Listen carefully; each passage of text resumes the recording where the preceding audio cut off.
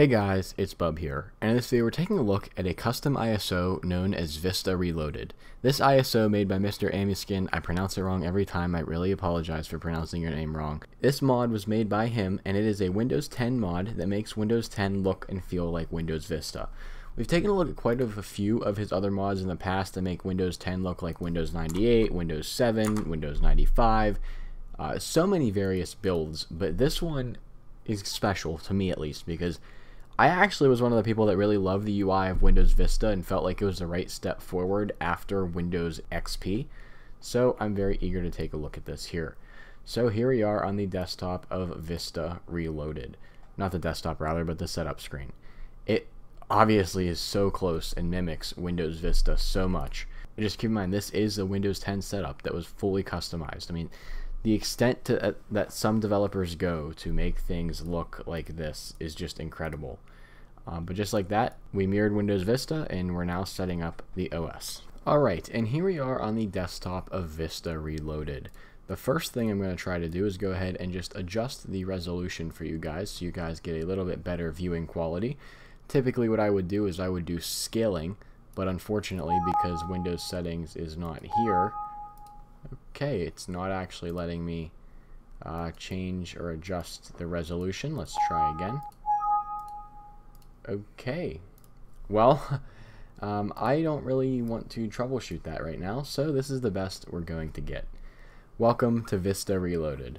On the desktop, we have right here this Word document right here, Vista Reloaded.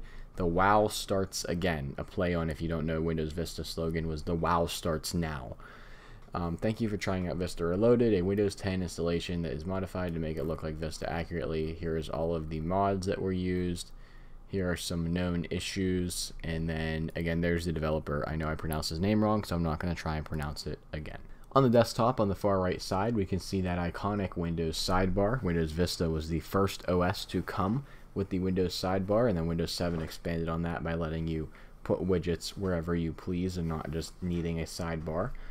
On the taskbar we have our time, which opens up just like Windows Vista would. Safely remove media, our speakers that sound like Windows Vista, our network settings that look exactly like the Windows Vista one does, Bluetooth, and then we have 7 taskbar tweaker, wasn't sure what that was, the actual Windows sidebar tray, and then we have VMware tools, which I installed. Over on the left side we have our show desktop button. Oh wait, that is not show desktop, I apologize. That is the task switcher, which actually comes up like Windows 10. So it is Windows 10's actual task switcher, or desktop switcher rather. Then we have the actual show desktop button, which then brings us into the start menu itself. And so far I have to say I'm really impressed at how much this looks like Windows Vista. I mean, the only thing that sold it for me was that there were Windows 10 notifications popping up when I started the video. I mean, they weren't in the recording, but when I first booted into this there were some Windows 10 notifications coming through in the bottom right. But I mean, this really looks like Windows Vista. Here by default we have Internet Explorer, which actually goes to Firefox. It's probably a theme. Windows Mail, which is probably the real, 2009 Windows Live Mail. Pretty cool. Mail is received October 5th, 2024. Interesting. Probably, I think that's about the time this was created, I think. In all programs, Calendar, Contacts, Defender, DVD. So I'm not going to read all of these, but it looks like this is like an ultimate SKU of Windows Vista. That's what they're trying to mimic. We'll take a look at WinVer in just a minute. Windows Update doesn't actually do anything. Pretty cool. Under accessories, we have all of this fun stuff, including connect to a network projector, which always on my Windows Vista machine. I always tried it, never could figure out what it did. I mean, obviously I know what it does, but could never play around with it a little more. Calculator, RDP, Paint, snipping tool, all of the typical stuff that we see in Vista. Continuing through the start menu, we can see that we have Windows Administrative Tools, Extras, and Upgrades. Yeah, this is definitely trying to mimic Windows Ultimate, considering we have Ultimate Extras right there. We then have Games. Everyone knows, if you know this channel, my favorite game always in Windows has been Purple Place. Brings back a lot of memories from when I used to play Purple Place on a Windows Vista laptop.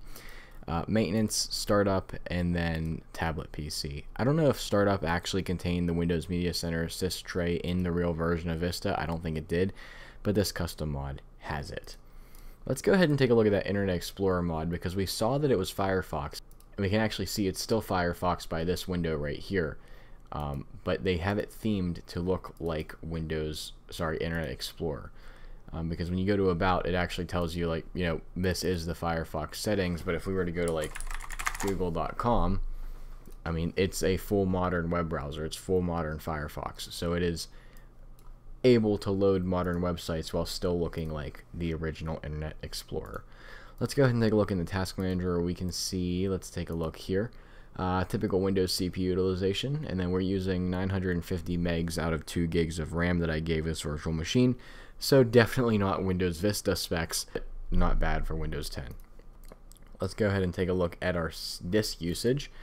Definitely not a compressed ISO or what we typically think of. I mean, typically we look like Tiny 11, smaller Windows builds. This is not one of those.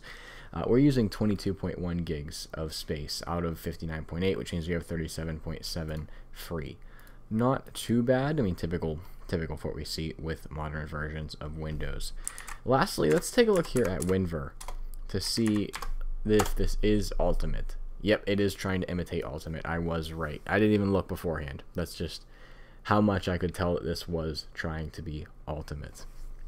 And the last thing I want to look at, one thing you may have noticed is that it's not using the Aero theme. It's using the non-Aero, like if you didn't have graphics drivers installed. We have graphics drivers installed here. VMware Tools is installed. So if I go to personalization, I want to change the theme. Do we get the option for an Aero theme? And the answer appears to be no, because modified theme is the only theme option we have there. We can't actually change it to Vista Aero. That glossy, I want to call it liquid glass, but I know that's what Apple calls macOS Tahoe and not this, but the glassy window borders. I really wish we were able to get those working here in this build. But with that being said, this is a brief overview of Vista Reloaded. Definitely let me know what you think of this down in the comments below. And if you have any other video ideas or custom ISOs you want me to take a look at, please also drop them in the comments below, as I love doing viewer recommended videos. With that being said, thank you for watching this video, and I'll see you all in the next one.